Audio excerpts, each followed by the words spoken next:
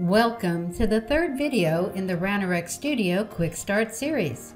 To begin, download the Ranorex demo app from the Ranorex website. The instructions for downloading and installing the demo app are in the video description.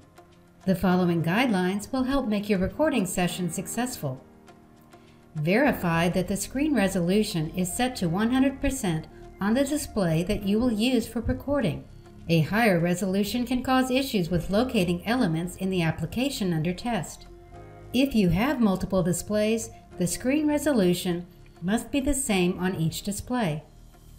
Close all applications except for Ranorex Studio. If you wish to use the Ranorex user guide or watch this video while recording, open them on another machine. While recording, perform user actions with only the mouse. For example, don't use the Tab key to navigate between fields. Click every step. If necessary, click the Pause Continue button to temporarily stop recording. Press Shift-Escape to abort a recording. Now, let's record your first test. Open the first test solution. If you don't have one, watch the previous video in this series to see how to create it. Click Record, Desktop, Add App. Browse to the location where you downloaded and extracted the Ranorex demo app and open it. Now that the application has been added to the test solution, you can use it for all future recordings. You won't have to add it again. Click Record. Ranorex Studio minimizes to the taskbar and launches the demo app.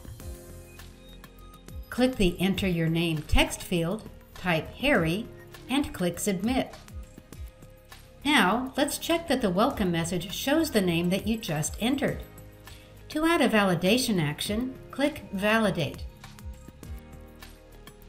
Move the mouse over the welcome message and look for the purple frame indicating that the UI element has been identified.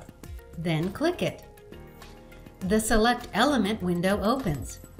Verify that the screenshot shows the correct element to validate, then click Next. In the Validation Settings window, select which attributes to validate. Text should be selected. Click OK to confirm and return to recording mode. Exit the app and stop recording. Your recorded test steps appear in the Action Editor. Here you can edit the recorded steps or even delete them and start over if you wish.